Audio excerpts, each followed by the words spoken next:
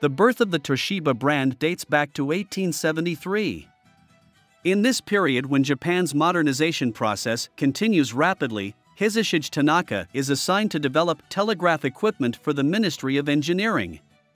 Tanaka tries to meet this task with the limited resources of the time. 2 years later, a new factory is established in Tokyo. This factory, named Tanaka Seizosho, will lay the foundations of Toshiba. At the time, another Toshiba founder, Ichisuke Fujioka, started working with William Ayrton, who was an expert in telegraphy and electric lighting when he was just 18 years old. As a result of these studies, he succeeded in developing Japan's first arc lamp in 1878. This success was of great importance for Japan, which had to import all its electric lamps until that day. In 1884, Fujioka met Thomas Edison during a trip to America and said that he was committed to the founding of the Japanese electric power industry. After returning to Japan, he began to manufacture prototypes of incandescent light bulbs and founded his own company, Hakanetsusha, in 1890. Hakanetsusha developed incandescent bulbs, making them more economical and durable. These bulbs significantly reduced the dependence on Europe and America in electric lighting. Ichisuke Fujioka, by establishing the electricity industry in Japan, brought the Japanese into the electric age, so to speak. Tanaka Seizosho, which he founded after Tanaka's death, was renamed Shibora Engineering Works in 1893. A name change also occurred in Hakanetsusha in 1899, and the company henceforth continued as Tokyo Denki. Then these two companies merged and formed a company. They laid the foundations of Toshiba by combining their experience in the two companies.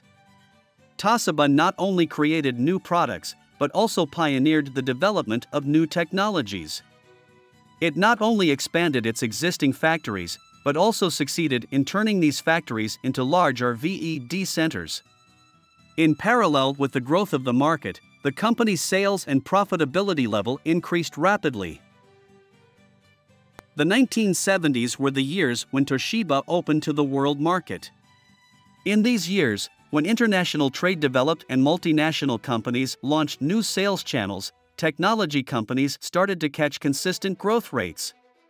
While the effects of the oil crisis continued, the competition between technology companies started to become the driving force of the market.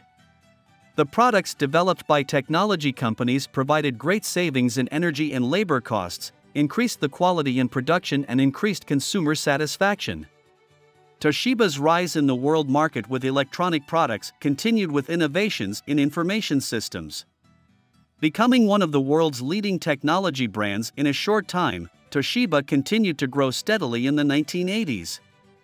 Toshiba products have managed to stay ahead of their competitors not only with their high technological features, but also with their ergonomic design, durability, and robustness.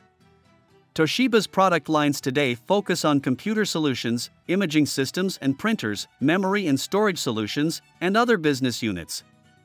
Among the computer solutions, business-purpose computer solutions and mobile devices that are suitable for the needs of the workplaces come to the fore more. So what do you think about Toshiba? You can express your thoughts in the comments.